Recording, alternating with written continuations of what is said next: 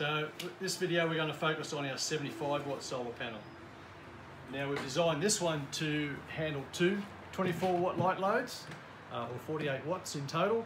Now what you get with this solar panel kit is the panel obviously.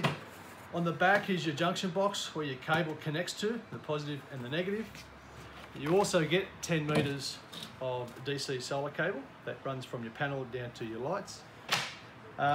You also get standard mounting brackets. These are for a metal roof, with a corrugated or trim deck, and the other standard brackets for a tiled roof.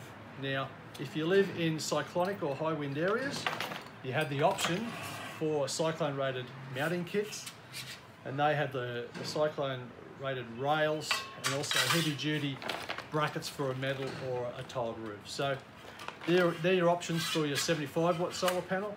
In our next videos, we'll look at the other size, bigger size panels.